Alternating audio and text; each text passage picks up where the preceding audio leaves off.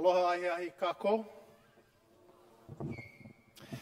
Before I begin, I really would like to thank Admiral Kihune. It's such an honor to be introduced by somebody we admire, especially us in the Hawaiian community. First Hawaiian to wear 3 stars for the United States Navy, former commander for the U.S. Pacific Fleet, a former trustee of Kamehameha schools at a time when we had some very challenging issues to face, and just a tremendous role model for all of us younger guys striving to make a place in this world for us. So please join me in a hand for Admiral Robert Kihune.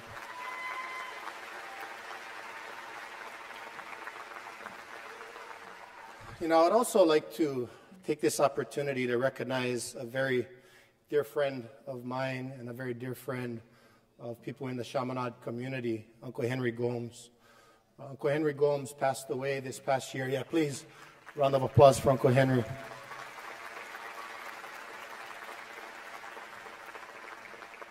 Uncle Henry Gomes passed away from a long bout of cancer this past year.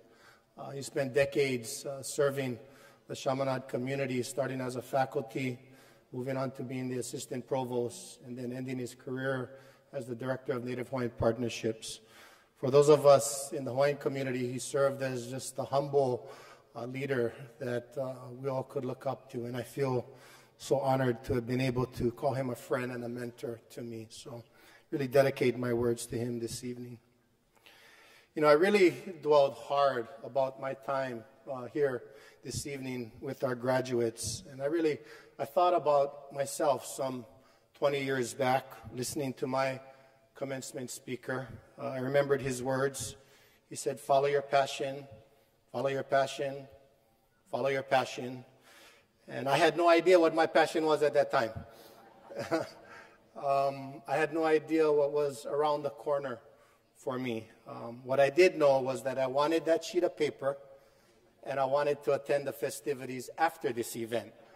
That was at the top of my mind. But I'm 44 years old, and my life has been through a whirlwind of one unexpected opportunity and challenge after another, and has included a fair amount of trials and tribulations. My mother passed away when I was just a young boy. She had suffered from mental illness at a time when there was little known about the disease, and families pretty much kept it to themselves. I didn't understand how she passed away until I was renewing my license at the age of 17, and I needed to present her death certificate to the clerk.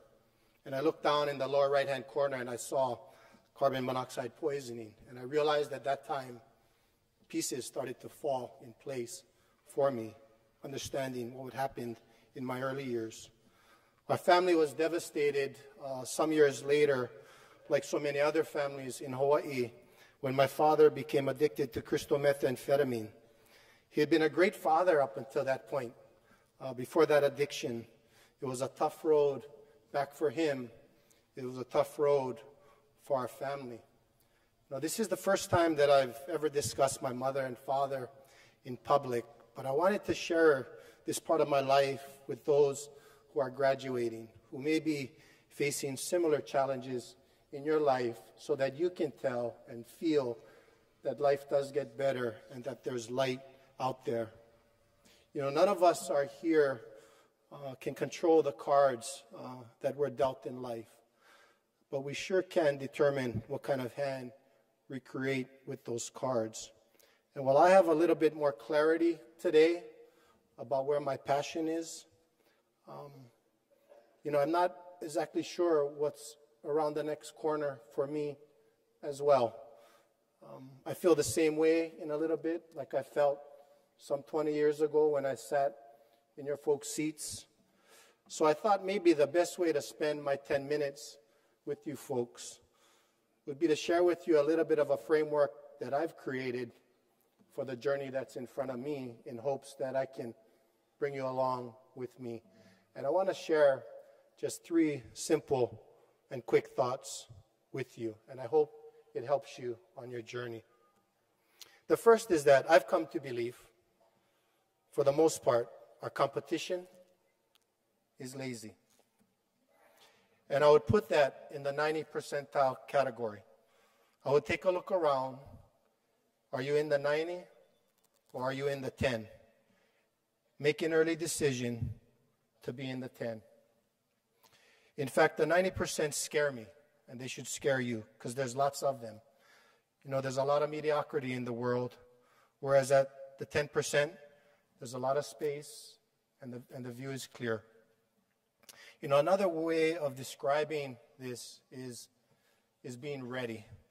You know, every time I was giving my best effort, opportunity after opportunity landed in my lap from places that I least expected it.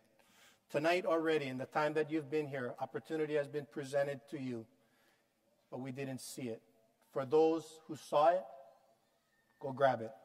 But those of us who haven't seen it, and I haven't seen it yet, that means we have to work harder, and that clarity will come.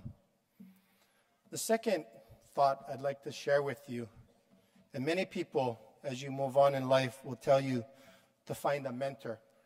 I want to twist that a little bit. I want to ask you to focus on being mentorable. There's a big difference in trying to find a mentor and being mentorable. If you haven't already realized it already, you will real soon, that there's no shortage in the world of people who want to give you advice.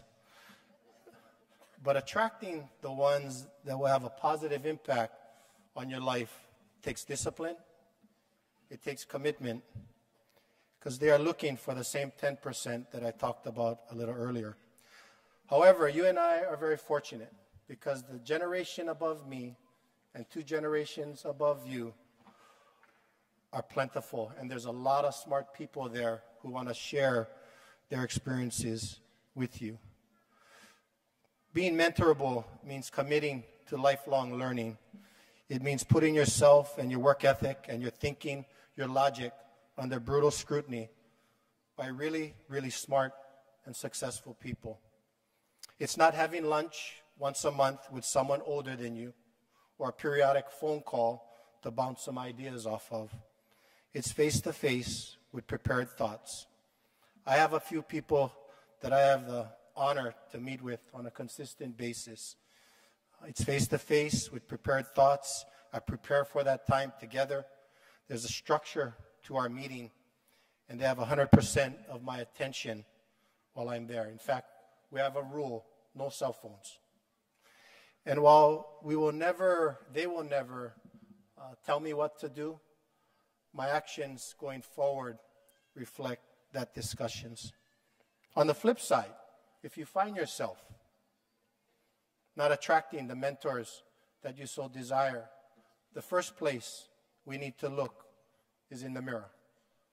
And the answers will be there. And there's time for us to work to achieve those things. Lastly, and probably the most important, I hope you join me in recognizing that we all need God in our lives. You know, I have 3 daughters, ages 13, 14, and 15, so you'd think that this would have come to me a lot earlier. You know, I walk around my house knowing that there's an estrogen time bomb at any given time. But with all kidding aside, you know, my wife and daughters are born and raised Catholic. And although I have not followed any particular religion in my life, I'm convinced that every human being needs guidance from God. And people have different beliefs and what God is, and that's okay. But having a spiritual guide that's larger than yourself will help you to get to the 10% we think we should be at. And you know, we will find as our decisions become more important, as they impact more people, that our reliance on God becomes much greater. You know, it's not a relationship of convenience. It's a continuous personal reflection and scrutiny of your life every day from 360 degrees. You know, I've made a personal pact with God. And I would ask you to consider the same. To work like it's up to me, and to pray like it's up to God. To work like it's up to me, and pray like it's up to God. You know, the three things that I've mentioned this evening are not only concepts and values that will help you in your career and my career going forward. They are values that will refine you as a human being, helping you through the toughest of times, preparing you to see around the corner at the opportunities that are coming far beyond the 90%ers, and without question, help you through the darkest of days. So today, don't worry about not being passionate about something. You know, focus on the three things that I hope we had some time together with. Choose to be in the 10%.